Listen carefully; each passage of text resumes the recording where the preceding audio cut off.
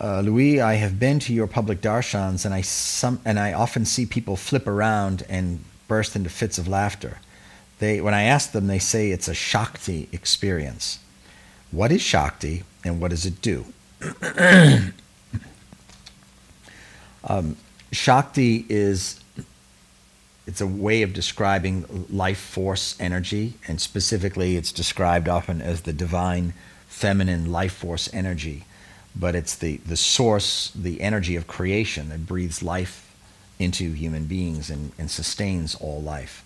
And masters have the ability to deliver, to administer, to transfer divine energy, current, you might say, the current of unconditional love, of divine power, wisdom, love, into another human being.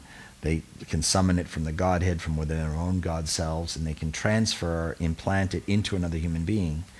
And what happens is the Shakti, this divine energy, goes in, and though they can administer it anywhere they want, just by nature it often enters through the perineum and moves up the sushumna, the spinal cord, where the divine energy runs, firing and emblazoning all the chakras, and it bursts through the crown.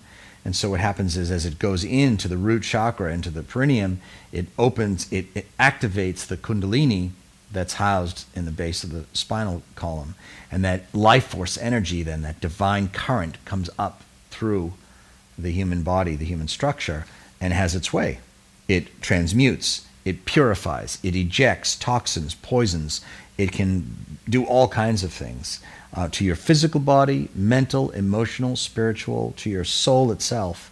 And I mean, it literally has the power, and not only has the power, it can and does change the atomic and subatomic cellular structure of your being, and can spontaneously heal diseases. It can spontaneously transmute and change belief systems, birth inner revelation.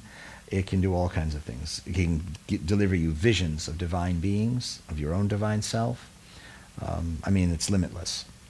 And different masters can apply it, can administer it in specific ways, direct it into certain parts of the body, certain organs, into certain aspects of consciousness, all being segmented, all kinds of stuff.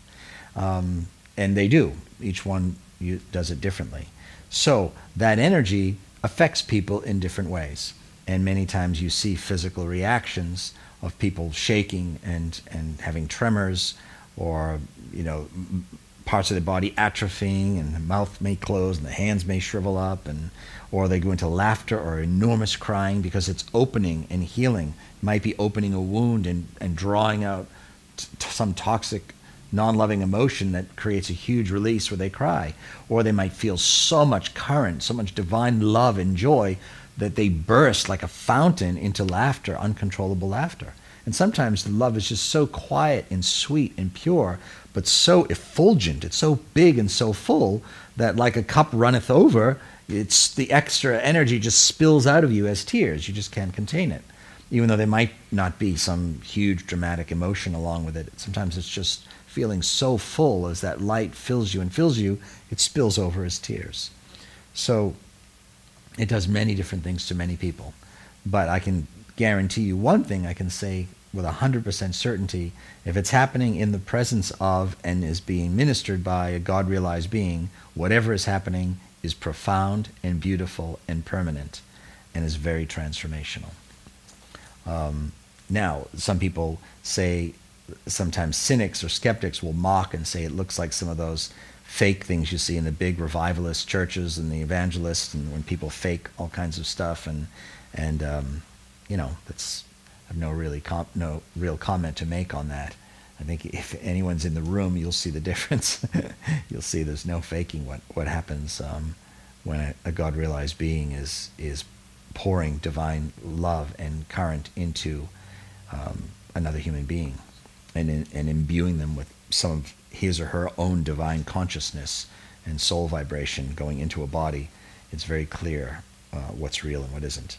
But there are cynics and skeptics everywhere, so, you know, it is what it is. Thank you for that question.